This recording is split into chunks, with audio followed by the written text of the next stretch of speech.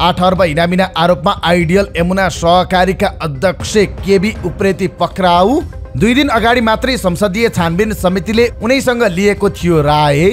असै Thaman week हत्या प्रकरण पूर्व प्रदेश सांसद कौशल यादवलाई थुनामा पठाउने आदेश। राष्ट्रिय स्वतन्त्र पार्टीको बैठकबाट निस्किएर महामन्त्री ढकालले भने मलाई ह्यारेसमेन्ट भयो। सभापति लामिछाने माथि आरोप। उहाँ गोर्खा मिडियामा पनि निर्दोष, पार्टीमा पनि निर्दोष। दाङको तुलसीपुरमा घाँटीमा चना अड्किएर 3 वर्षीय बालकको मृत्यु।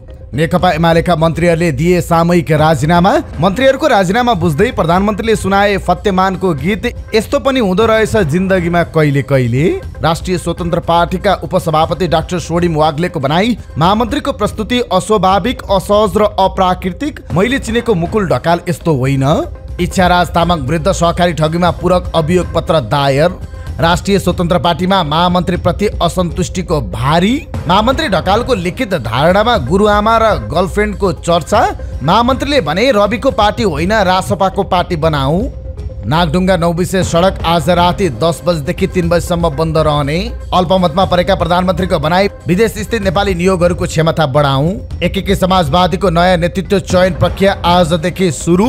अध्यक्षमा माधव कुमार नेपाल र घनश्याम भुसालको टक्कर। अख्तियारकी आयुक्तको घरमा ललितपुर महानगरले चलायो डोजर।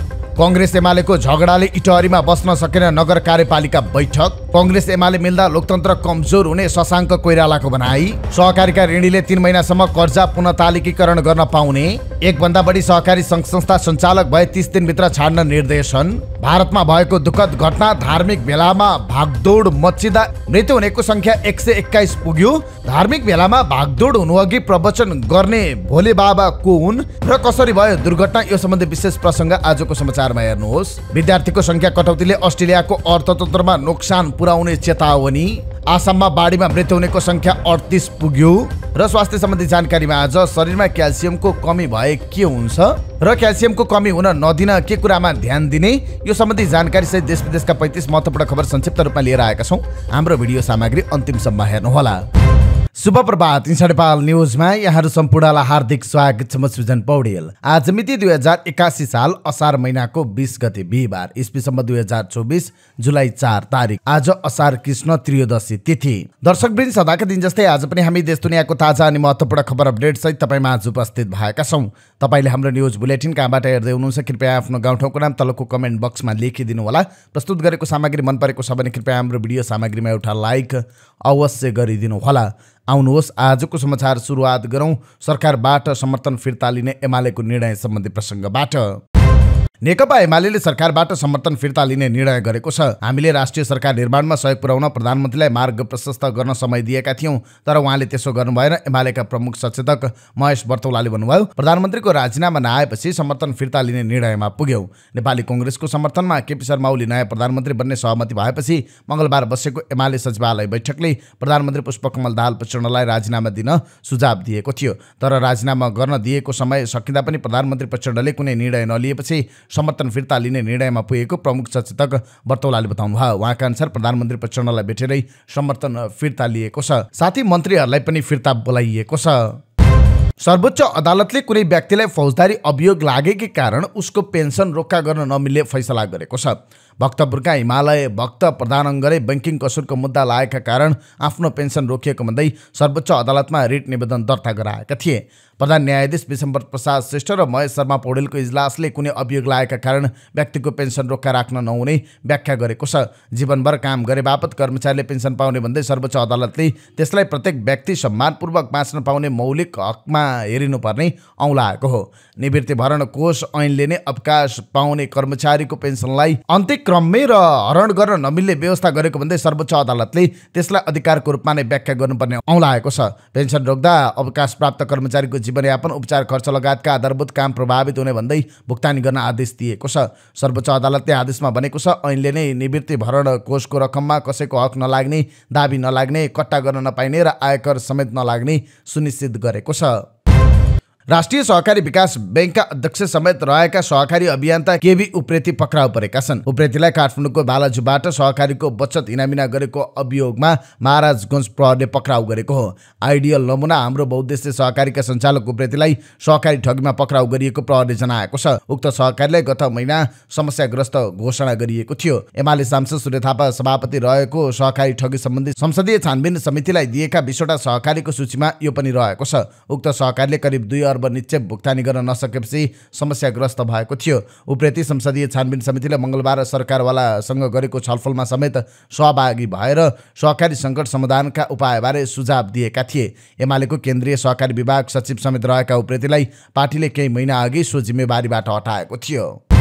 एमालेबाट प्रतिनिधित्व गर्ने मन्त्रीहरूले बालुवाटारमा पुगेर प्रधानमन्त्री पुष्पकमल दाहाल समक्ष हिजो अबेर राजीनामा बुझाएका छन्। राजीनामा बुझ्ने क्रममा प्रधानमन्त्री दाहालले कुनै राजनीतिक टिप्पणी गर्नु भएन। प्रधानमन्त्रीले गायक फतेमानको एउटा गीत सम्झिएको एक मन्त्रीले बताउनुभयो, मैले एउटा गीत सम्झिरहेको छु, यस्तो पनि हुँदो रहेछ जिन्दगीमा कहिले कहिले, कसैलाई माया गर्नु एउटा भुल गरे मैले, मेरो यो भन्दा बढी भन्नुपर्ने केही पनि छैन।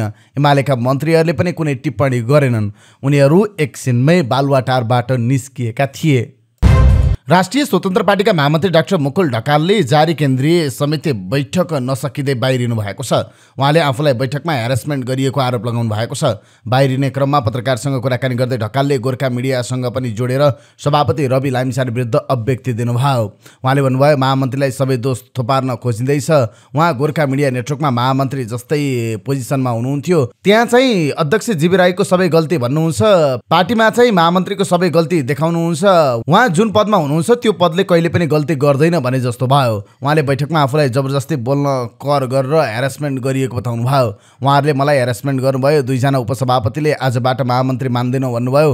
मैले बोल्दिनँ भन्दा पनि बोल कि बोल भनियो। एउटा राजनीतिक प्राणीको रूपमा मैले विरोध जनाएको हो। बोल कि बोल भन्न पाइँदैन, राजनीतिक तरिकाले बुझ्नुपर्छ। एउटा व्यक्ति जसले गलत कुराको विरोध गर्यो त्यसलाई कारबाहीको प्रक्रिया अगाडि बढाइन्छ भने अब पार्टी प्रतिपक्ष बन्दैन। कुन नैतिकताका आधारमा सरकारको विरोध गर्छ, कुन नैतिकताको आधारमा प्रतिपक्षमा बस्छ, मलाई पार्टीको चिन्ता छ, उहाँले भन्नुभयो। चना खाने क्रममा घाँटीमा अड्किएर दाङको तुलसीपुरमा 3 वर्षीय बालकको मृत्यु भएको छ। इलाका प्रहरी कार्यालय तुलसीपुरका सूचना अधिकारी तथा प्रहरी निरीक्षक प्रकाश थापाका अनुसार तुलसीपुर 9 बेलुवा निवासी रूपा घरतीका 3 वर्षीय छोरा राजेन्द्र घरतीको घाँटीमा चना अड्किएर मृत्यु भएको हो। बुधबार 5 बजेपछि स्कुलबाट आएर घरमा पकाएको चना खाने क्रममा बालकको घाँटीमा अड्किएपछि उपचारका लागि सिटी हस्पिटल तुलसीपुरमा लगिएको थियो। त्यहाँ डाक्टरले चेक जाँच गरेको केही समयमा मृत घोषित गरेको प्रहरीले जनाएको छ। मृतकको शव अहिले राप्ती प्रादेशिक अस्पताल तुलसीपुरको शव गृहमा राखिएको छ। राष्ट्रिय स्वतन्त्र पार्टीका उपसभापति डाक्टर स्वर्णिम वाग्लेले पार्टीको जारी केन्द्रीय समिति बैठकमा महामन्त्री डाक्टर मुकुल ढकाल असामान्य तरिकाबाट पेश भएको बताउनु भएको छ। महामन्त्रीको व्यवहार र शैलीले उहाँले लेखेको प्रतिवेदन समेत ओझेलमा परेको वाग्लेले टिप्पणी गर्नुभयो। हिजो अबेर बैठक केही बेर स्थगित गरेर राष्ट्रिय स्वतन्त्र पार्टीका पदाधिकारीले सञ्चारकर्मीलाई ब्रिफिङ गरेका थिए। वाग्लेले बैठक लाइभ नगर्ने भनेर 100% केन्द्रीय सदस्यले भनेपछि महामन्त्रीले त्यसलाई स्वाभाविक रूपमा नलिएको बताउनुभयो। उहाँले हिजो भन्नुभयो, आजको बैठकमा उहाँ एकदमै असहज, अस्वाभाविक र अप्राकृतिक रूपमा पेश हुनुभयो। आज उहाँको व्यवहार मैले चिनेको मुकुल ढकाल रहेन। हामीले गर्ने स्नेह र सम्मानलाई उहाँले आज सामूहिक रूपमा नै लत्याइदिनु भयो। महामन्त्रीमाथि कारबाही गर्ने माग बैठकमा उठे पनि सभापतिले नै रोकेको वाग्लेले बताउनुभयो।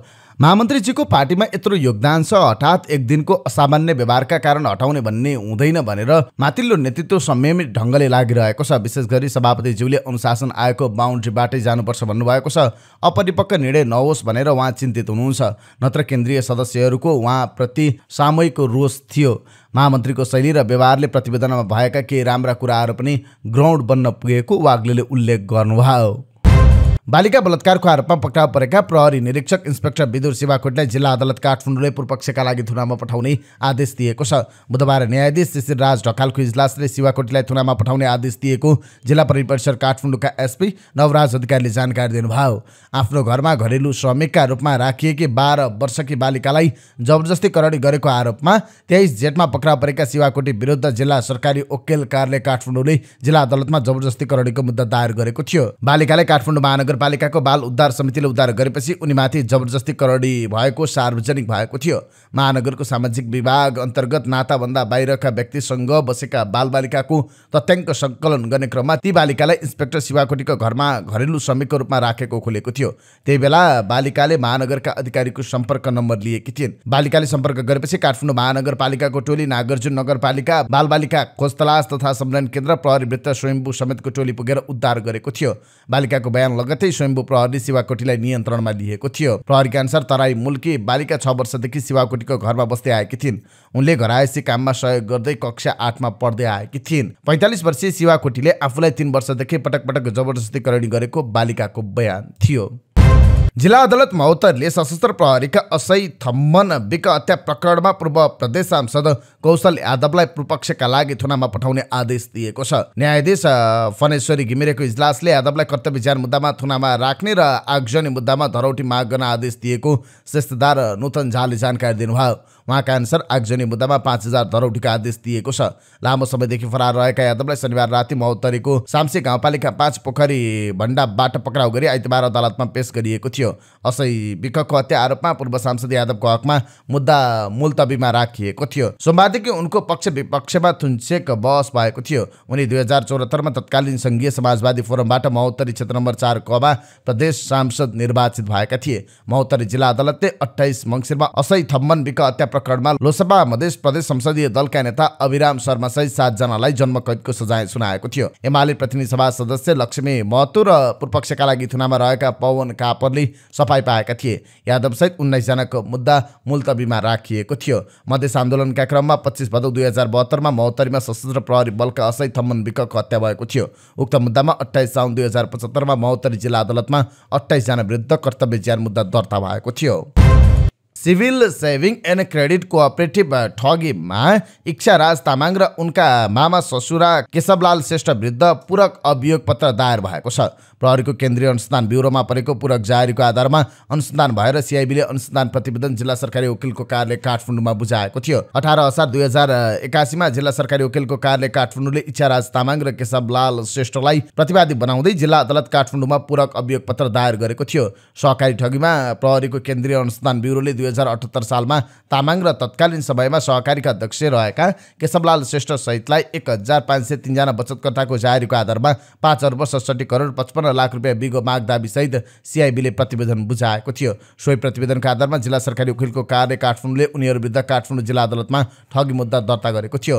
इच्छाराज तामाङ सहित उनको समूहले बचतकर्तालाई 17% ब्याज दिने र सुनको सिक्का उपहार दिने लोभ देखाई बचत सङ्कलन गरेका थिए। यसरी सर्वसाधारणबाट सङ्कलन भएको बचत आफ्नो निजी व्यवसायमा लगानी गरेका थिए। राष्ट्रिय स्वतन्त्र पार्टीको केन्द्रीय समिति बैठक हिजो बिहानदेखि हिजो अबेरसम्म चल्यो। महामन्त्री डाक्टर मुकुल ढकालले पेश गरेको समीक्षा प्रतिवेदनमाथि छलफल गर्न बसेको बैठकमा केन्द्रीय सदस्यले महामन्त्रीको समग्र कार्य सम्पादनकै समीक्षा गरिरहेका छन्। महामन्त्री डाक्टर ढकालले हिजोको बैठक लाइभ गर्न माग गर्नुभएको थियो। उहाँको मागलाई सुरुमै सभापति रवि लामिछानेले बैठकमा राख्नुभयो, तर केन्द्रीय सदस्यले त्यसलाई समर्थन गरेनन्। त्यसपछि ढकाल मुखमा टेप लगाएर बैठकमा बस्नु भएको थियो। उहाँले हिजो बैठकमा केही पनि बोल्नु भएन। महामन्त्री ढकाल टेप लगाएर बसेपछि केही केन्द्रीय सदस्यले आपत्ति जनाएका थिए। हल्ला भएपछि सभापति लामिछानेले 15 मिनटका लागि बैठक स्थगित गर्नुभयो। त्यसपछि फेरि सभापतिले महामन्त्रीका गतिविधिलाई पार्टी अनुशासनको विषय बनाउने र अनुशासन आयोगले हेर्ने बताएपछि बैठक सुचारू भएको थियो। महामन्त्रीले नबोल्ने बताएपछि सहमहामन्त्री कविन्द्र बुर्लाकोटीले 1.5 घण्टा लगाएर समीक्षा प्रतिवेदन वाचन गर्नुभएको थियो। त्यसपछि खाना खान बैठक स्थगित गरियो। खाना खाए पश्चात प्रतिवेदनमाथि छलफल सुरु भएको थियो। तर केन्द्रीय सदस्यले प्रतिवेदनमा भन्दा बढी महामन्त्रीको समग्र कार्य सम्पादन र कार्यशैलीलाई लिएर टिप्पणी गरिरहेको स्रोतको भनाइ छ। केही केन्द्रीय सदस्यले महामन्त्रीमाथि पार्टीको विधि र अनुशासन विपरीत काम गरेकोमा कारबाहीको माग समेत राखेको स्रोतको भनाइ छ। महामन्त्रीले आफ्नो प्रतिवेदन पार्टीमा बुझाउनुभन्दा अगाडि नै मिडियाबाजी गरेको भन्दै केन्द्रीय सदस्यहरू रुष्ट देखिएका छन्। अहिलेसम्म कसैले पनि खुलेर महामन्त्रीको बचाउ नगरेको स्रोतको दाबी छ। केहीले अलि सन्तुलित रूपमा बोलेका छन् भने केहीले महामन्त्रीको तीव्र आलोचना गरेका छन्। 2 वर्षदेखि महामन्त्रीले गरेका काम कारबाहीबारे थुप्रै केन्द्रीय सदस्यले गुनासो पोखेका छन्। उहाँप्रति तलदेखि माथिसम्म असन्तुष्टिहरू थिए, तर सभापतिले निरन्तर संरक्षण गर्दै आउनु भएकाले कसैले पनि मुख खोल्ने हिम्मत गरेका थिएनन्। अहिले उहाँ सभापति विरुद्ध नै उत्रिन थाल्नु भएपछि सबैको असन्तुष्टि विस्फोट भएको छ। एक केन्द्रीय सदस्यको भनाइ छ, महामन्त्रीमाथि कारबाही गर्नुपर्ने मत बलियो देखिएको छ। कारबाहीको पनि एउटा विधि र प्रक्रिया छ, यसलाई मिचेर निर्णय हुँदैन। स्रोतको भनाइ छ, ढकाललाई महामन्त्रीबाट हटाएर अरू कसैलाई बनाउन लागि भन्ने समाचार झुटो भएको पनि स्रोतको भनाइ छ। यता राष्ट्रिय स्वतन्त्र पार्टीका महामन्त्री डाक्टर मुकुल ढकालले आफ्नो लिखित धारणामा गुरुआमा र गर्लफ्रेन्डको प्रसङ्ग पनि उल्लेख गर्नु भएको छ। लिखित धारणाको 8 नम्बरको 1 र 2 बुँदामा महामन्त्री ढकालले गुरुआमा र गर्लफ्रेन्डको प्रसङ्ग उल्लेख गर्नु भएको छ। समानुपातिक सांसद छनौट पार्टीको विधि विपरीत भएको भन्दै राष्ट्रिय स्वतन्त्र पार्टीका केन्द्रीय सदस्य गणेश कार्कीले महामन्त्री ढकाललाई लक्षित गर्दै श्रीमतीको साटो गर्लफ्रेन्डलाई सांसद बनाएको बताउनु भएको थियो। त्यसको जवाफमा ढकालले समानुपातिक सूचीको 2 र 12 नम्बरमा सिफारिस भएकालाई सांसद बनाउँदा 15 नम्बरमा भएका गणेश कार्की छुटेको बताउनु भएको छ। आफूले गुरुआमाका रूपमा मानेको व्यक्तित्वलाई सांसद बनाउँदा नातावादको आरोप लगाएको महामन्त्री ढकालको गुनासो छ। 4 दशक स्वास्थ्य क्षेत्रमा काम गरेकी व्यक्तिलाई जान्नेलाई छान्ने नीति अनुसार सांसद बनाइएको उहाँको लिखित धारणामा उल्लेख छ। त्यस्तै आफ्नो प्रेम सम्बन्ध र उसैलाई सांसद बनाएको विषयलाई लिएर पनि प्रश्न उठेको भन्दै महामन्त्री ढकालले व्यक्तिगत जीवनबारे केन्द्रीय समितिले निर्णय गर्दा पनि फरक नपर्ने बताउनु भएको छ।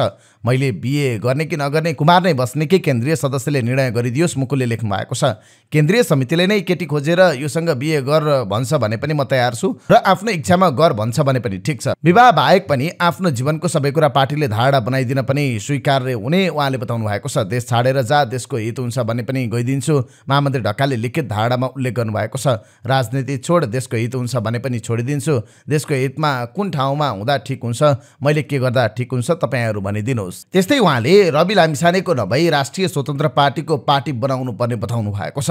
यो पार्टी अहिलेसम्म रविको पार्टी रह्यो, अब यसलाई सबै स्वतन्त्र सोच राख्नेको दल बनाऊ भन्ने प्रस्ताव लगेको थिए। प्रतिवेदनको आधारमा तयार गरिएको प्रस्तावमा पार्टीलाई रविको पार्टी नभएर राष्ट्रिय स्वतन्त्र पार्टी बनाउनु पर्ने कुरा उल्लेख छ। उहाँले भन्नुभयो, धादिङबाट काठमाडौँ आउने मुख्य राजमार्ग त्रिभुवनपथ अर्थात् नागढुङ्गा नौबिसे सडक खण्ड 2 दिन रातको समयमा मात्र बन्द हुने भएको छ। नौबिसे खोला पुलमा काम गर्न सहजीकरणका लागि हिजोदेखि आज राति 10 बजेदेखि बिहान 3 बजेसम्म यो सडक बन्द रहने धादिङ प्रहरीले जानकारी दिएको छ। यस समयमा एम्बुलेन्स र सुरक्षा निकायले प्रयोग गर्ने सवारी साधन बाहेक सबै सवारी साधनको आवागमन रोकिनेछ।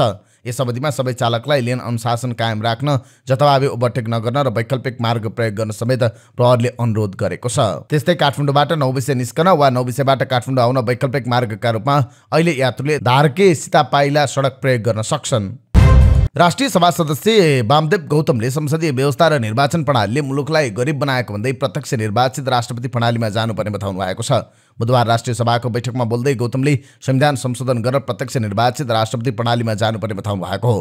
उहाँले निर्वाचन प्रणालीका कारण राजनीतिक पार्टीहरू अल्पमतमा हुने गरेको भन्दै पूर्ण समानुपातिक निर्वाचन प्रणाली अवलम्बन गर्नुपर्ने बताउनुभयो। उहाँले व्यक्ति नभई पार्टी निर्वाचित हुने पूर्ण समानुपातिक निर्वाचन प्रणाली आवश्यक रहेको बताउनुभयो। गौतमले खर्च कम गर्नका लागि राष्ट्रपति, मुख्यमन्त्री, पालिका प्रमुख र प्रतिनिधि सभा सदस्य तथा पालिकाका सदस्यहरूको एकै दिन निर्वाचन गर्नुपर्ने बताउनुभयो। यसो गरेमा नेपालको समृद्धि सुरु हुन्छ। प्रधानमन्त्री पुष्पकमल दाहाल प्रचण्डले विदेशमा रहेका नेपालीको हित र रक्षाका निम्ति परराष्ट्र मन्त्रालय र विदेश स्थित नेपाली कूटनीतिक नियोगको क्षमता अभिवृद्धि गर्नुपर्ने बताउनु भएको छ। बुधबार प्रधानमन्त्री तथा मन्त्रीपरिषदको कार्यालय सिंहदरबारमा भएको परराष्ट्र मन्त्रालय तथा अन्तर्गतका निकायको संगठन तथा व्यवस्थापन सर्वेक्षणको प्रस्तुतिकरण सम्बन्धी छलफलमा बोल्दै प्रधानमन्त्रीले उक्त कुरा बताउनु भएको हो।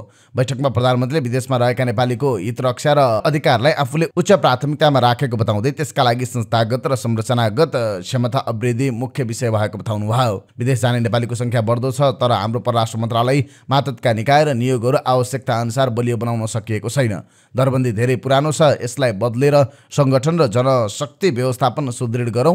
विदेशमा रहेका नेपालीको हित रक्षा र अधिकारलाई केन्द्रमा राखेर काम गरौँ। सचिव स्तरमा प्राविधिक तयारी गर्न उहाँले निर्देशन दिनुभयो। बैठकमा उपप्रधान तथा परराष्ट्र मन्त्री नारायण काजी श्रेष्ठले राष्ट्रियताको सवाल कूटनीतिमा अव्यक्त भएको बताउँदै नेपालले परराष्ट्र मन्त्रालय र त्यस अन्तर्गतका निकायको सबलीकरण गर्नुपर्ने बताउनुभयो।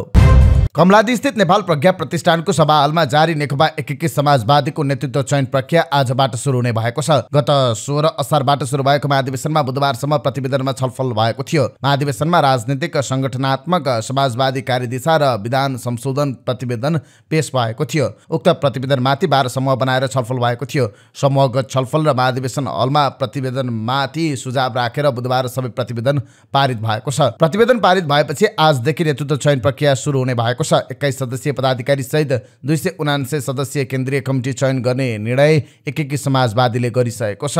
पदाधिकारी सहित केन्द्रीय सदस्य चयनमा सर्वसहमति गर्ने प्रयत्नमा नेताहरू लागेका छन्, तर पार्टी अध्यक्षमै सर्वसहमतिको सम्भावना कमजोर रहेको नेताहरूको भनाइ छ। माधव नेपाल फेरि नेतृत्वमा दोहोरिन चाहनु भएको छ भने घनश्याम भुसालले पनि नेतृत्वमा दाबी गर्नु भएको छ। मन्दिरको जग्गा मिचेको भन्दै ललितपुर महानगरपालिकाले अख्तियार दुरुपयोग अनुसन्धान आयोगकी आयुक्त डाक्टर सुमित्रा आमात्यको घरको पर्खाल भत्काएको छ। ललितपुर महानगरपालिका 10 चाकुपाट स्थित डाक्टर आमात्यको घरको पर्खाल बुधबार दिउँसो महानगरको टोलीले डोजर लगाएर भत्काएको हो। डाक्टर सुमित्रा अमात्य र डाक्टर दिवस अमात्य दम्पतिले 1 असोज 2078 मा 15 आना 3 पैसा क्षेत्रफल रहेको घर जग्गा किनेको महानगरपालिकामा पेश भएको कागजातबाट देखिन्छ। घर जग्गा खरिद गरेपछि उनीहरूले पर्खाल बनाएका थिए। त्यसक्रममा मन्दिर र सम्पदाको जग्गा मिचिएको स्थानीयको आरोप छ। स्थानीय बासिन्दाले मन्दिरको जग्गा मिचेको भन्दै ललितपुर महानगरपालिकामा उजुरी दिनुका साथै अतिक्रमण हटाउन माग गर्दै आएका थिए। पछि त्यो ठाउँमा शहरी विकास मन्त्रालयले पार्क निर्माणको काम थालेको थियो। स्थानीय समुदाय र गुटियारले कुलपूजा गर्ने ठाउँमा समन्वय नगरी शहरी विकास मन्त्रालयले एकलौटी रूपमा पार्क बनाउन खोजेको भने उजुरी परेको थियो। ललितपुरका मेयर चिरबाबु महर्जनले स्थानीय ज्यापु समुदाय र गुटियारले जग्गा मिचेको उजुरी दिएपछि सम्बन्धित घर दैनीलाई भत्काउन आग्रह गरेको बताउनुभयो, तर आग्रह अस्वीकार गरेपछि मन्दिरको जग्गा संरक्षणका लागि डोजर चलाएको बताउनुभयो। यता अख्तियारकी आयुक्त डाक्टर सुमित्रा आमात्यले आफूहरूले गुठीको जग्गा र सार्वजनिक सम्पत्ति अतिक्रमण नगरेको प्रतिक्रिया दिनुभएको छ। त्यो घर कम्पाउन्ड 34 सालमा बनेको, गत वर्ष पुरानो पर्खाल भत्काएर नयाँ बनाउने बाहेक केही फेरबदल भएको छैन। उहाँले भन्नुभयो, ललितपुर महानगरपालिकाले ममाथि अन्याय गरेको छ। कुनै सूचना जारी नगरी मलाई म्याद समेत नदिएर घर भत्काएको छ। आफ्नो पर्खालसँग जोडिएको जग्गा सार्वजनिक भएको र त्यसको छेउमा शहरी विकास मन्त्रालयले पार्क बनाएको भन्दै उहाँले आफूले जग्गा मिच्नुपर्ने आवश्यकता नै नभएको बताउनुभयो। नेपाली कांग्रेसका नेता अर्जुन सिंह केसीले नेपालको संविधान संशोधन गर्नु आवश्यक भएको बताउनु भएको छ। बुधबार प्रेस युनियन धनुषाले आयोजना गरेको पत्रकार सम्मेलनमा बोल्दै नेता केसीले संविधान संशोधन गर्नु अहिलेको आवश्यकता भएको बताउनुभयो। उहाँले 2072 सालमा जारी भएको संविधानले जनताको सर्वोच्चताको प्रतिनिधित्व गरेको भन्दै सो संविधान असफल भयो भने दुर्भाग्यपूर्ण अवस्था आउने बताउनुभयो। उहाँले दुर्भाग्यपूर्ण स्थिति आउन नदिन संविधान संशोधन गर्ने र निकास दिनेतिर सोच्नुपर्ने आवश्यकता रहेको बताउनुभयो। उहाँले नेपाली कांग्रेस र नेकपा एमालेका बीचमा भएको पछिल्लो सहमतिले देशलाई स्थिर सरकार दिने आशा देखाएको बताउनुभयो। उहाँले आगामी सरकारले आर्थिक सुधारको गतिविधिलाई सामूहिक मिसनको रूपमा लिएर जानुपर्ने बताउनुभयो। सुनसरीको इटहरी उपमहानगरपालिकामा नेपाली कांग्रेस र नेकपा एमालेका जनप्रतिनिधि बीचको विवादका कारण उपभोक्ता समिति र ठेकदारलाई दिनुपर्ने भुक्तानी रोकिएको छ। नगर कार्यपालिका र नगरसभा बैठक पनि अन्योलमा परेको छ। इटहरीका मेयर हेमकड पौडेल कांग्रेसबाट निर्वाचित रहनु भएको छ भने जनप्रतिनिधिहरूमा एमालेको बाहुल्य छ। मेयर पौडेलले पेलेको भन्दै एमाले जनप्रतिनिधिहरू रुष्ट छन्। असन्तुष्टिका कारण 10 असारको नगरसभामा एमाले सहभागी भएन। मध्यरातमा कांग्रेसका जनप्रतिनिधिको मात्र उपस्थितिमा मेयर पौडेलले आगामी आर्थिक वर्ष 2081-82 को बजेट पेश गर्नुभयो, तर एमालेको साथ बिना नगरसभाबाट पास हुने सम्भावना छैन। मेयर हेमकड पौडेलले कार्यपालिका बैठक बोलाउनु भएको थियो, तर एमालेबाट निर्वाचित जनप्रतिनिधि नआएपछि कोरम पुगेन। पौडेलले उपमहानगरले ठेक्का लगाएका योजनामा भुक्तानीका लागि निर्णय गर्न भन्दै कार्यपालिका बैठक बोलाउनु भएको थियो। बैठक बस्न नसकेपछि मेयर पौडेलले एमालेबाट निर्वाचित जनप्रतिनिधिका कारण उपभोक्ता समितिले गरेको काम बापत दिनुपर्ने करोडौं भुक्तानी हुन नसकेको आरोप लगाउनुभयो। एमाले जनप्रतिनिधिले काम गर्न असहयोग गरिरहेको आएको बनाइ थियो। उत्तरी भारतमा आयोजित हिन्दू धार्मिक सभामा भागदौडका क्रममा मृत्यु हुनेप्रति नेपालले दुःख व्यक्त गरेको छ। परराष्ट्र मन्त्रालयले बुधबार सामाजिक सञ्जाल मार्फत उक्त घटनाप्रति दुःख व्यक्त गरेको मन्त्रालयले मृतकका परिवारप्रति समवेदना व्यक्त गर्दै घाइतेहरूको शीघ्र उपचारको कामना समेत गरेको छ। मंगलबार भारतको उत्तर प्रदेश राज्यको हाथरस जिल्लामा भएको घातक भागदौडका कारण यो समाचार तयार पार्दासम्म मृत्यु हुनेको संख्या 121 पुगेको छ। 2,50,000 भन्दा बढी धर्मावलम्बीले भाग लिएको सभामा 81 भागदौड हुँदा ठूलो संख्यामा हात भएको थियो। लोकतान्त्रिक समाजवादी पार्टी लोसपा नेपालले नेपाली कांग्रेस र नेपाल कम्युनिस्ट पार्टी एमाले बीच राष्ट्रिय सहमतिको सरकार गठन गर्न भएको सहमतिलाई सकारात्मक भन्दै त्यसको समर्थन गरेको छ। पार्टी केन्द्रीय कार्यालयमा बसेको पदाधिकारी बैठकले पछिल्लो राजनीतिक घटनाक्रमको समीक्षा गर्दै नयाँ सहमति गरेका राजनीतिक दलसँग सत्ता सहकार्य गरेर जाने निर्णय भएको बताउनुभयो। बैठकले कांग्रेस र एमाले बीच भएको सहमति अनुरूप गठन हुने सरकारलाई समर्थन गर्ने निर्णय भएको प्रमुख सचेतक रामप्रकाश चौधरीले जानकारी दिनुभयो। उहाँका अनुसार बैठकमा पार्टी अध्यक्ष महन्त ठाकुरले मंगलबार कांग्रेस सभापति शेरबहादुर देउवासँग भएको छलफलबारे जानकारी गराउनु भएको थियो। दक्षिण कोरिया दूतावासको भिसा लिने समय बेचेर ठगी गरेको आरोपमा केन्द्रीय अनुसन्धान ब्युरो CIB ले 8 जनालाई पक्राउ गरेको छ। अनलाइन मार्फत भिसा पाउने मिति रोज नपाउने सुविधामा एजेन्टहरूले पहिले नै समय लिएर उक्त समय सर्वसाधारणलाई बेच्ने गरेको पाइएपछि 8 जनालाई पक्राउ गरेको सिआइबीले जनाएको छ। पक्राउ पर्नेमा भोजपुरको पौवादुङ्गा गाउँपालिका 5 घर भएका 21 वर्षीय दिपेन्द्र राई, नवलपुरको देउचुनी नगरपालिका 12 का 24 वर्षीय पवन काफ्ले, काउसुती नगरपालिका 8 का 21 वर्षीय सङ्घर्ष ढकाल, काठमाडौँ कलङ्कीका 33 वर्षीय नवीन पौडेल, पोखरा महानगरपालिका 9 का समेश शेरचन र गोर्खाको चुनुम्री गाउँपालिका 7 का 21 वर्षीय छिरिङ निमा लामा रहेका छन्। अन्य 2 जनाको नाम प्रहरीले खुलाएको छैन। उनीहरूले पहिले अनलाइन मार्फत भिसाको डेट होल्ड गर्ने र अन्तर्वार्ताका लागि डेट नपाउनेलाई प्रति व्यक्ति 30,000 रुपियाँका दरले बेच्ने गरेको पाइएको सिआइबी स्रोतले बताएको छ। 30,000 रुपियाँ तिर्दा भिसाको डेट पाएको तर भिसा नपाएको गुनासो दूतावासमा आएपछि दूतावासले सिआइबीलाई जानकारी गराएको थियो। दूतावासको पत्रपछि सिआइबीले 8 जनालाई पक्राउ गरेर अनुसन्धान अगाडि बढाएको छ। पक्राउ परेका मध्ये पवन इनोल्बा कन्सल्टेन्सी, सङ्घर्ष युनिभा, नवीन एति service consultancy, Sumesh Nova consultancy र छिरिङ एति सर्भिसेस कन्सल्टेन्सीमा आबद्ध रहेको देखिएको सिआइबी स्रोतको भनाइ छ। लागु औषध कोकिन सहित 2 विदेशी नागरिक पक्राउ परेका छन्। पक्राउ पर्नेमा तान्जानियाका नागरिक 46 वर्षका रामदानी सिम्बा मवा बुम्बा र 52 वर्षका तबा लिब केपुबु रहेका छन्। उनीहरूलाई लागु औषध नियन्त्रण ब्युरोको टोलीले पक्राउ गरेको। उनीहरूबाट 1 किलो 247 ग्राम लागु औषध कोकिन बरामद भएको छ। दुवैजना 9 असारमा कतार एयरवेजको उडान मार्फत काठमाडौँ आएका थिए। उनीहरूलाई ठमेलको एक होटलबाट 72 वटा क्याप्सुल सहित पक्राउ गरिएको हो। उनीहरूले प्लास्टिकमा कोडेट गरेर निलेर कोकिन ल्याएका थिए। राप्रपा नेपालले समानुपातिक प्रणाली नै यो संविधानको सबैभन्दा सकारात्मक पक्ष भएको भन्दै त्यसलाई घटाउन खोज्नु सर्वसत्तावाद सोच भएको टिप्पणी गरेको छ। राप्रपा नेपालका अध्यक्ष कमल थापाको अध्यक्षतामा बसेको केन्द्रीय कार्य सम्पादन समितिको बैठकले पछिल्लो राजनीतिक अवस्थाबारे छलफल गर्दै सो निचोड निकालेको हो। धर्मनिरपेक्षता, संघीयता र गणतन्त्र यो संविधानको विकृति हो भने समावेशिता र समानुपातिक प्रणाली संविधानको सबैभन्दा सकारात्मक पक्ष हो, बैठकपछि जारी गरिएको विज्ञप्तिमा भनिएको छ। विकृतिहरू हट्नुको सट्टा समानुपातिक प्रणालीलाई विस्थापित गर्नु भनेको सर्वसत्तावाद सोचको परिणाम हो, विज्ञप्तिमा भनिएको छ। नेकपा एमाले र नेपाली कांग्रेसले वर्तमान सत्ता समीकरण बदल्ने र संविधान संशोधन गर्ने विषयमा गरेको सहमतिप्रति टिप्पणी गर्दै राप्रपा नेपालले यी 2 दलीय निरङ्कुशतालाई संस्थागत गर्ने षड्यन्त्रमा लागेको आरोप लगाएको छ। आफ्नो वर्चस्व र अस्तित्वमाथि खतरा देखेपछि नेपाली कांग्रेस र नेकपा एमाले साना र उदयमान दलहरूलाई उठ्न नदिने र कथित 2 दलीय निरङ्कुशतालाई संस्थागत गर्ने षड्यन्त्रमा लागेका छन्। महामन्त्री राजा बर्थौलाले जारी गरेको विज्ञप्तिमा भनिएको छ। राप्रपा नेपाल यो षड्यन्त्रको विपक्षमा सशक्त रूपले खडा हुनेछ। काठमाडौँको थापाथली स्थित बागमती नदीमा मृत फेला परेका पुरुषको शनाखत भएको छ। मृतक काठमाडौँको मैतीदेवी बस्ने 24 वर्षीय गोविन्द बहादुर बोहरा छन्। सोमबार साँझ 5 बजेतिर काठमाडौँ महानगरपालिका वडा नम्बर 11 थापाथलीमा बागमती नदीले एक पुरुषलाई बगाएर ल्याएको थियो। त्यति बेला ती पुरुषको शनाखत भएको थिएन। सब पोस्टमार्टमका लागि प्रहरीले मंगलबार नै फरेन्सिक मेडिसिन विभाग महाराजगञ्जमा पठाएको थियो। बुधबार बिहान करिब 10 बजे ती पुरुषको शनाखत भएको जिल्ला प्रहरी परिसर काठमाडौँका एसपी नवराज अधिकारीले जानकारी दिनुभयो। नेपाली कांग्रेसका नेता शशाङ्क कोइरालाले एमालेका मन्त्रीहरूले राजीनामा दिनुपर्ने बताउनु भएको छ। सुनसरीमा भएको पत्रकार सम्मेलनमा बोल्दै उहाँले प्रधानमन्त्री पुष्पकमल दाहाल पछाडिले राजीनामा दिन आलटाल गरेकाले एमालेले आफ्नो मन्त्री फिर्ता बोलाएर दबाब दिनुपर्ने बताउनु भयो।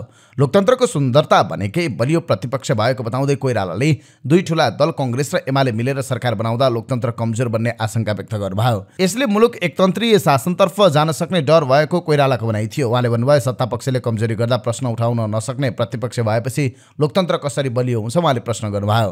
प्रतिपक्षलाई बलियो बनाउन सक्नुपर्छ, प्रतिपक्ष बलियो भएन भने लोकतन्त्र कमजोर हुन्छ। उहाँले गृहमन्त्री रवि लामिछाने सत्ताबाट बाहिरिन पर्ने भएपछि जथाभावी बोल्न थालेको आरोप लगाउनुभयो। सत्ता समीकरण परिवर्तन भएसँगै लामिछाने आत्तिएको उहाँको टिप्पणी थियो। उहाँले कम्युनिस्ट पार्टीसँग मिल्नु हुँदैन भनेर आफूले विगतदेखि नै भन्दै आएको र कांग्रेसकै कारण कम्युनिस्टहरू स्थापित भएको दावी गर्नुभयो। संविधानमा संशोधन गर्नुपर्ने थुप्रै विषय भएकाले शशाङ्कले यसमा सबैको साथ चाहिने समेत बताउनुभयो।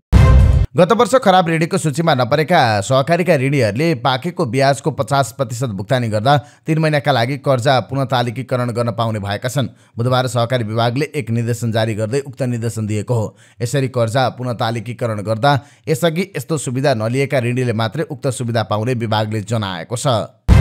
सहकारी विभागले सहकारी सङ्घ संस्थाको सञ्चालक हुने व्यवस्थालाई थप कडाई गर्ने भएको छ। एउटै व्यक्ति 2 या 2 भन्दा बढी सहकारी सङ्घ संस्थामा सञ्चालक भए 30 दिनभित्र कुनै एउटा संस्थाको मात्रै सञ्चालक बस्न विभागले निर्देशन दिएको छ। बुधबार सहकारी सङ्घ संस्थालाई एक निर्देशन जारी गर्दै विभागले 30 दिनभित्र 1 भन्दा बढी सहकारी संस्थाको सञ्चालक भए एक संस्थामा मात्रै सञ्चालक बसेर अरूमा छोड्न निर्देशन दिएको छ।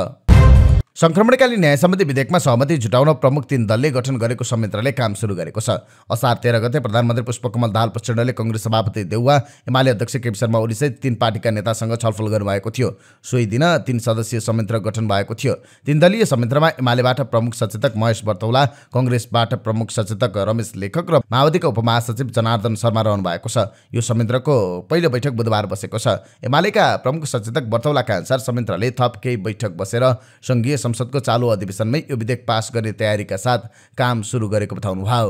सहमति हुन बाँकी 4वटा विषयमा छलफल भएको छ। थप 2-3 वटा बैठक बसेर चालु अधिवेशनमै यो विधेयक पारित गर्ने गरी अगाडि बढाउने तयारी भएको छ, बर्तौलाले भन्नुभयो। गम्भीर मानव अधिकार उल्लङ्घनको परिभाषामा दलहरू बीचमा कुरा मिलेको छ। यसको परिभाषामा मनसायपूर्वक वा स्वेच्छापूर्वक गरिएको हत्या भनेर लेख्ने विषयमा संयन्त्रमा करिब सहमति जुटेको छ। द्वन्द्वकालीन मुद्दामा दोषी ठहर भएकाले कम सजाय मागदाबी लिएर जाने विषयमा दलहरू बीचमा कुरा मिलेको छैन। संयन्त्रको हिजोको बैठकमा घटी सजायको प्रतिशत तोक्ने विषयमा सहमति नजिक पुगेको संयन्त्र सदस्य बर्तौलाले बताउनुभयो। आरोपीलाई छुट दिने विषयमा पीडितको स्वतन्त्र सहमति नभए के गर्ने भन्ने विषयमा पनि दलहरू छलफलमा छन्। स्वतन्त्र सहमति नभए अदालतमा जान पाउने वा संक्रमणकालीन न्याय सम्बन्धी आयोगमा गुनासो सुन्ने भन्ने विकल्पमा दलहरू छलफलमा छन्। अयोग्य लडाकु र पीडित सुरक्षाकर्मीको मागका सम्बन्धमा कसरी जाने भन्ने विषयमा पनि दलहरूबीच सहमति जुटेको छैन। संघीय सरकारले एआईको प्रयोग तथा अभ्यास सम्बन्धी अवधारणा पत्र तयार पारेको छ। विश्वव्यापी रूपमा एआईको विकास र प्रयोग बढ्दै गएपछि यस सम्बन्धी कुनै नीति र कानुन निर्माणको आधार तयार गर्न सरकारले अवधारणा पत्र तयार गरेको सञ्चार तथा सूचना प्रविधि मन्त्रालयले जनाएको छ। मन्त्रालयले गठन गरेको प्राविधिक समितिले झण्डै 5 महिना लामो अध्ययनपछि अवधारणा पत्र तयार गरेको हो। 5 माघमा गठित समितिले अवधारणा पत्र सम्बन्धी प्रतिवेदन तयार पारेर मन्त्रालयमा पेश गरेको छ। प्रतिवेदनले एआईको विकास, प्रयोग र नियमनका लागि सरकारले आवश्यक नीति, कानुन र कार्यविधि बनाउनु पर्ने सुझाव दिएको छ। बुधबार पनि शेयर बजारको वृद्धिमा निरन्तरता देखिएको छ। कारोबार भइरहँदा दिनभर जसो रातो रहेको बजार अन्ततः 3.79 अङ्क बढेर बन्द भएको छ। सो अङ्कको वृद्धिपछि नेप्से 2104 अङ्कमा कायम भएको छ। नेप्सेसँगै कारोबार रकम समेत बढेको छ। अघिल्लो दिन 4 अर्ब 57 करोडको कारोबार भएकोमा हिजो 5 अर्ब 8 करोडको कारोबार भयो। 101 कम्पनीको मूल्य बढ्दा 136 को घट्यो भने 10 को स्थिर रह्यो। फाइनेन्स र व्यापार समूहका सूचकले 6% को छलाङ मारेका छन्। केही दिन घटेको फाइनेन्समा फेरि कारोबारी हाबी भएको देखिन्छ, तर व्यापार समूह भने साल ट्रेडिङ कर्पोरेसनका कारण बढेको हो। यस समूहमा साल ट्रेडिङ र विशाल बजार कम्पनी मात्रै सूचीकृत छन्। ICFC finance, Guhyeshwari merchant bank, central finance, Manjushree फाइनेन्सको मूल्य 10% बढ्यो। सप्तकोशी विकास बैंकको 8, मैलुङ खोला जलविद्युतको 7.75% मूल्य बढ्यो। चिरखुवा हाइड्रो पावरको 4.7, हिमालयन ऊर्जा विकास कम्पनीको 4.2, बोटलस नेपाल बालाजुको 3.9, हिमालयन पावर पार्टनरको 3.3% मूल्य घट्यो। कारोबार रकमका आधारमा Manjushree finance, ICFC finance, Reliance finance, central finance र जानकी फाइनेन्स क्रमशः अगाडि रहे। अब के अन्तर्राष्ट्रिय प्रसङ्ग। अन्तर्राष्ट्रिय प्रसङ्गमा भारतमा भएको एउटा दुःखद घटना सम्बन्धी प्रसङ्ग। भारतको उत्तर प्रदेशमा मंगलबार एउटा धार्मिक भेलामा भएको भागदौडमा मृत्यु हुने मानिसको संख्या 121 पुगेको अधिकारीहरूले बताएका छन्। उत्तर प्रदेशको हाथरस जिल्ला स्थित फुलराई गाउँमा आयोजित एउटा सत्सङ्ग कार्यक्रममा उक्त घटना भएको थियो। यसलाई भारतमा 1 दशकको अवधिमा भएको सबैभन्दा घातक भागदौडको घटना मानिएको छ। उक्त कार्यक्रममा 2,50,000 भन्दा बढी मानिस सहभागी भएको प्रहरीले जनाएको छ। यद्यपि 80,000लाई मात्र सहभागी गराउन पाइने अनुमति आयोजकसँग थियो। आयोजकहरू विरुद्ध प्रहरीमा उजुरी परेको छ। मृतकमध्ये अधिकांश महिला छन्। रोयटर्सले मृतकमध्ये 7 बालबालिका र 1 पुरुष पनि भएको जनाएको छ। प्रहरीले उक्त घटनाका सम्बन्धमा अनुसन्धान थालेको छ। उक्त कार्यक्रमका प्रमुख आयोजक र अरू व्यक्ति विरुद्ध हत्यासहित विभिन्न अभियोगमा उजुरी परेको छ। प्रहरीले उक्त सत्सङ्गमा प्रवचन गर्न गएका भोले बाबा उपनामले पनि चिनिने नारायण साकर विश्व हरिसँग पनि सोधपुछ गर्ने बताएको छ। अब कसरी भयो त घटना? उत्तर प्रदेशको विपद व्यवस्थापन केन्द्रले सोमबार मृतकहरूको सूची सार्वजनिक गरेको छ। त्यसमा 121 जनाको मृत्यु भएको जनाइएको छ। मृतकहरूको शनाखत गर्ने क्रम जारी रहेको प्रहरीले जनाएको छ। प्रहरीको प्रतिवेदनमा वाचनकर्ता आफ्नो गाडीबाट बाहिरिन लाग्दा समस्या उत्पन्न हुन थालेको उल्लेख छ। प्रहरीका अनुसार हजारौं भक्तजनले उनको गाडीतिर दौडिँदै गएर उनले टेकेको भुइँबाट श्रद्धापूर्वक माटो सङ्कलन गर्ने प्रयास गरेका थिए। भिड बढ्दै गएपछि भुइँमा बसेका मानिस किचिएका थिए। प्रहरी प्रतिवेदनका अनुसार मानिसहरू इलाम्मे खेतमा कुद्दै बाटोतिर जान खोजेका थिए, तर आयोजकले रोकेपछि उनीहरू भागदौडमा किचिन पुगे। यसअघि केही अधिकारीले हुरीले धुलो उडाउँदा कोलाहल मचिएको र भागदौड भएको हुनसक्ने बताएको रोयटर्सले जनाएको थियो। प्रत्यक्षदर्शीका अनुसार मानिसहरू भिरालो ठाउँमा लडेपछि पानी भएको खाडलमा खसेका थिए। सबै मानिस पुरै भिड महिला र बालबालिका पनि एकैचोटि निस्किए। त्यहाँ पर्याप्त ठाउँ थिएन अनि एकमाथि अर्को गर्दै मानिसहरू लड्न थाले। यसअघि सत्सङ्गका लागि तयार गरिएको पालभित्र अत्यन्तै गर्मी भएका कारण उक्त घटना भएको हुन सक्ने विवरण सार्वजनिक भएको थियो। मङ्गलबार नै उत्तर प्रदेशका मुख्यमन्त्री योगी आदित्यनाथले घटनाको छानबिन गर्न आदेश दिएका छन्। प्रधानमन्त्री नरेन्द्र मोदीले उक्त घटनालाई दुःखद भएको भन्दै मृतकका परिवारलाई आर्थिक राहत दिने घोषणा गरेका छन्। अब भोले बाबाको हुन् र अहिले कहाँ छन् त? भोले बाबा उपनामले चिनिने सो घोषित आध्यात्मिक गुरुको वास्तविक नाम भने सूरजपाल हो। तर उनी आफूलाई नारायण साकार विश्वहरि भनेर चिनाउँछन्। उनका अन्यायीहरू भने उनलाई भोले बाबा भन्छन्। घटनापछि उनी फुलराई गाउँबाट 100 किलोमिटर टाढा रहेको मणिपुरी स्थित आफ्नो आश्रममा गएको ठानिएको छ। उनको पृष्ठभूमिबारे धेरै कुरा अज्ञात छ, तर उनले कुनै बेला प्रहरीमा कन्स्टेबल पदमा काम गरेको विवरणहरू सार्वजनिक भएका छन्। प्रहरीको जागिर छाडेपछि उनी आध्यात्मिक गुरुको रूपमा देखा परे। उनका हजारौं अन्यायीहरू छन्। यसमध्ये धेरैजनाले कयौं वर्षदेखि उनका प्रवचनहरू सुन्दै आएको बताएका छन्। प्रहरीका अनुसार उनले राम कुटीर च्यारिटेबल ट्रस्ट नामक एउटा संस्था सञ्चालन गर्दै आएका छन्। मङ्गलबारको बेलाको प्रमुख आयोजक मध्येको एक उक्त संस्था पनि थियो। सत्सङ्गमा मानिसहरू भजन गर्छन् र गुरुबाट प्रवचन सुन्छन्। यस्ता कार्यक्रममा महिलाको ठूलो सहभागिता हुने गरेको छ। बेलामा सहभागी भएकी गोमती देवीले आफूलाई भोले बाबा प्रति ठूलो आस्था रहेको बताइन्। उनले रोग निको हुने, घरायसी समस्या समाधान हुने र रोजगारी मिल्ने विश्वासमा भोले बाबाको तस्बिर रहेको लकेट आफूले पनि लगाउने गरेको बताइन्। केही घाइतेहरूको नजिकैको अस्पतालमा उपचार हुँदैछ। घाइतेमध्ये केही बालबालिका पनि रहेको जनाइएको छ। पोस्टमार्टमको प्रक्रिया चलिरहेको र घटनाबारे छानबिन भइरहेको प्रहरी अधिकारीले बताएका छन्। कार्यक्रममा सहभागी हुन गएका आफन्तहरू सम्पर्कविहीन भएपछि मानिसहरू अझै पनि अस्पतालमा खोजिरहेका छन्। साँघुरो ठाउँमा ठूलो भिड जम्मा हुने गरेकाले भारतका धार्मिक कार्यक्रममा बारम्बार घातक दुर्घटना हुने गरेको छ। सन् 2018 मा अमृतसरमा दशहरा पर्व मनाउन जम्मा भएको भिडमा एउटा रेल गएर ठोक्किँदा 60 जना मानिसको मृत्यु भएको थियो। सन् 2013 मा मध्य प्रदेशमा एउटा हिन्दू चाड मनाउन भेला भएका मानिसहरू बीच भागदौड हुँदा 115 जनाको ज्यान गएको थियो। सन् 2008 मा जोधपुरमा एउटा मन्दिरमा भएको भागदौडमा 224 तीर्थयात्रीको ज्यान गएको थियो।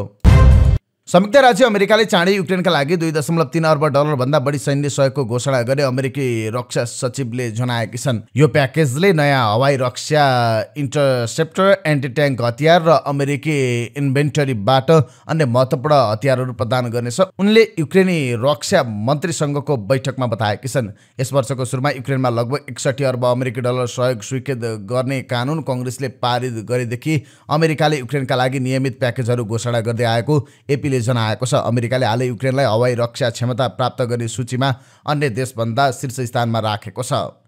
अस्ट्रेलियाको सबैभन्दा ठूलो व्यापारिक समूहले विश्वविद्यालयमा अन्तर्राष्ट्रिय विद्यार्थीको संख्या सीमित गर्ने सरकारको योजनाले अर्थतन्त्रलाई क्षति पुर्याउने चेतावनी दिएको छ। अस्ट्रेलियाका 100 भन्दा बढी ठूला निगमका प्रमुख कार्यकारी समावेश बिजनेस काउन्सिल अफ अस्ट्रेलियाले बुधबार अस्ट्रेलियाको अन्तर्राष्ट्रिय विद्यार्थीको प्रवेश कटौतीले देशको आवास आपूर्तिको अभाव समाधान नगरी अर्थतन्त्रलाई नोक्सान पुर्याउने जनाएको छ। सत्तारूढ लेबर पार्टीले मे महिनामा अस्ट्रेलियाको उच्च आप्रवासीहरूको प्रवेश कटौती गर्न व्यापक रणनीतिको एक हिस्साको रूपमा विश्वविद्यालयमा भर्ना गर्न अनुमति दिएको नयाँ अन्तर्राष्ट्रिय विद्यार्थीको संख्या सीमित गर्ने योजना प्रकट गरेको थियो। सरकारलाई प्रस्ताव पेश गर्दै बीसीएले अन्तर्राष्ट्रिय शिक्षा प्रदायकको रूपमा अस्ट्रेलियाको प्रतिष्ठा र उच्च शिक्षा क्षेत्रको समग्र गुणस्तरलाई क्षति पुर्याउन सक्ने जनाएको छ। अर्थतन्त्र ठप्प हुँदै गइरहेको उल्लेख गर्दै सरकारले अन्तर्राष्ट्रिय विद्यार्थी कटौती गर्न गलत छोटो अवधिको निर्णय लिन लागेकोमा उनीहरूले चिन्ता व्यक्त गरेका छन्।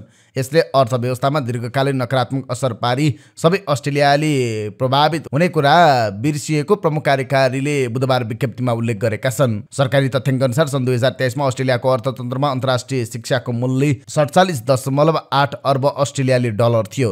यसले अस्ट्रेलियाको फलाम, कोइला र प्राकृतिक ग्यास पछिको चौथो ठूलो हिस्सा धानेको छ। सरकारले सोमबारको घोषणामा अस्ट्रेलियामा अध्ययन गर्न आवेदन दिने अन्तर्राष्ट्रिय विद्यार्थीको लागि भिसा आवेदन शुल्क 710 अस्ट्रेलियाली डलरबाट 1600 अस्ट्रेलियाली डलर वा दोब्बरभन्दा बढी बढाएको छ। सिङ्गापुरको एक अदालतले बलात्कार आरोपमा एक जापानीलाई दोषी ठहर गर्दै कैदका साथै लौरोले हिर्काउने सजाय सुनाएको छ। 38 वर्षीय जापानी नागरिक इको किता विरुद्ध सन् 2019मा एक विद्यार्थीलाई बर्बर र क्रूर तरिकाले बलात्कार गरेको अभियोग थियो। उनी सिङ्गापुरमा लौरोले हिर्काउने सजाय पाउने पहिलो जापानी व्यक्ति बनेका छन्। उनलाई 20 लौरो हिर्काइनेछ, साथै 17.5 वर्ष उनी जेलमा रहनेछन्। सिङ्गापुरमा लौरोले हिर्काउने विवादास्पद तर निकै प्रचलनमा रहेको कानुन हो। तोडफोड, लुटपाट र लागु औषध, ओसार पसार जस्ता अपराधमा लौरोले हान्ने सजाय अनिवार्य हुन्छ। भारी वर्षापछि आसाममा आएको बाढीका कारण अहिलेसम्म 38 जनाको ज्यान गएको छ। विगत 24 घण्टामा बाढीमा डुबेर 3 जनाको मृत्यु भएको छ। जुलाई 2 मा आसाम राज्य विपद व्यवस्थापन प्राधिकरणको बाढी रिपोर्ट अनुसार तिनसुकिया जिल्लामा 2 जनाको मृत्यु भएको छ भने धेमाजी जिल्लामा 1 जनाको मृत्यु भई कुल मृतकको संख्या 38 पुगेको छ। 28 जिल्लाका 11,34,000 भन्दा बढी मानिस बाढीबाट प्रभावित भएकाले राज्यमा बाढीको अवस्था गम्भीर रहेको जनाएको छ। 5 चालक दलका सदस्यसहित एउटा ताइवानी डुङ्गा नियन्त्रणमा लिएको चीनले बताएको छ। आफ्नो जल क्षेत्रमा माछा मार्न पसेको डुङ्गा समातिएको चीनको भनाइ छ। ताइवानले डुङ्गा र मानिस मुक्त गर्न चीनसँग आग्रह गरेको छ। समातिएकामा 2 ताइवानी र 3 इन्डोनेसियाली छन्। ताइवानले उनीहरू चीनकै जल क्षेत्रमा पक्राउ परेको पुष्टि गरेको छ। किनारबाट करिब 5 किलोमिटर दायरामा उनीहरू पुगेका थिए। चीनले बर्खाको समयमा माछा मार्न प्रतिबन्ध लगाएको बेला उनीहरूले माछा मारेका थिए। अब आजका लागि स्वास्थ्य सम्बन्धी जानकारी। स्वास्थ्य सम्बन्धी जानकारीमा आज हामीले शरीरमा क्याल्सियमको कमी भए के हुन्छ यो सम्बन्धी जानकारी लिएर आएका छौँ। क्याल्सियम शरीरका लागि अति आवश्यक तत्त्व हो। यसले हड्डी र दाँतलाई मजबुत बनाउन मद्दत गर्छ। शरीरमा पाइने मध्ये अधिकांश क्याल्सियम हड्डीमा पाइन्छ। क्याल्सियमकै कारण मुटु, मांसपेशी, रगत तथा स्नायु कोषहरूले पनि शरीरमा स्वस्थ रूपमा काम गरिरहेका हुन्छन्। वयस्क व्यक्तिले दिनमा कम्तीमा 1000 मिलिग्राम क्याल्सियम उपयोग गर्नुपर्छ।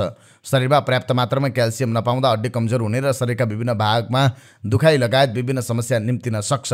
अब शरीरमा क्याल्सियमको कमी हुँदा देखिने लक्षण। सबैभन्दा पहिलो मांसपेशी दुखाइ। क्याल्सियमले शरीरको हड्डीलाई बलियो बनाउनका साथै मांसपेशीलाई सक्रिय लचिलो राख्न मद्दत गर्छ।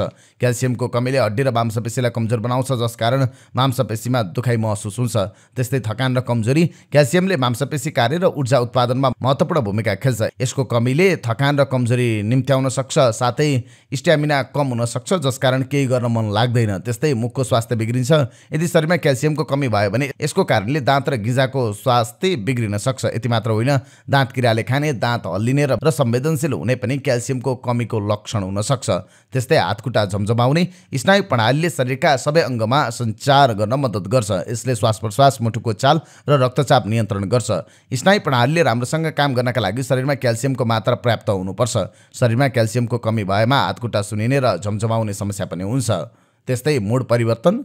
त्यस्तै यदि शरीरमा लामो समयसम्म क्याल्सियमको कमी छ भने यसले ओस्टियोपोरोसिस पनि निम्त्याउन सक्छ, जसकारण हड्डी कमजोर हुन्छ। यसरी हड्डी कमजोर भयो भने अलिकति लड्दा पनि हड्डी भाँचिने हुन्छ। त्यस्तै मुड परिवर्तन। शरीरमा क्याल्सियमको कमीले मुड परिवर्तन जस्ता भावनात्मक समस्या निम्तिन सक्छ।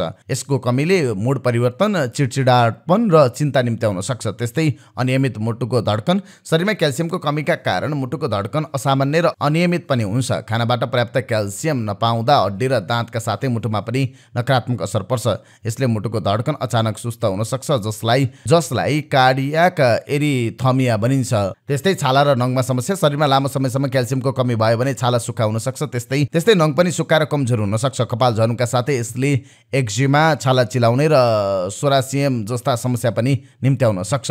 अब क्याल्सियमको कमी हुन नदिन के कुरामा ध्यान दिने त? शरीरमा क्याल्सियमको कमी हुन नदिन आफ्नो आहारमा परिवर्तन गर्नुपर्छ। क्याल्सियमको कमी हुन नदिन आहारमा दूध, चीज, दही जस्ता दुग्धजन्य पदार्थ समावेश गर्नुपर्छ। त्यसबाहेक हाम्रो शरीरलाई चाहिने क्याल्सियम पाउन प्रशस्त मात्रामा हरियो सागपात, फलफुल, गेडागुडी खान सकिन्छ। क्याल्सियमको प्राकृतिक स्रोतका लागि बिहान केही समय घाम ताप्नुपर्छ। साथै दैनिक व्यायाम,